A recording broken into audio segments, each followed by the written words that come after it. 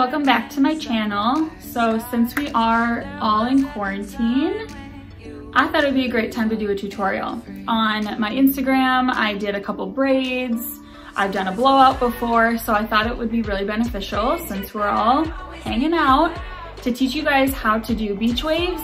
I think this is the perfect time because we have about a week, give or take, for you to practice. So what I'm gonna do actually is I am gonna have 2 different size curling irons this time. In the salon, I typically only have 1, but with this beach waves, I'm gonna be using 2 different curling irons. So one is a 1 inch and one is a 1 1/4 inch. And then also products are super important. A lot of times people are like, my hair doesn't stay, it's too fine, it never holds a curl.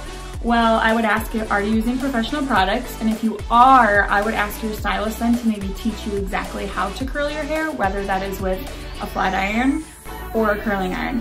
I personally am not a huge fan of wands. I just think you can actually get the same result with a curling iron. That's just me, personal, professional preference.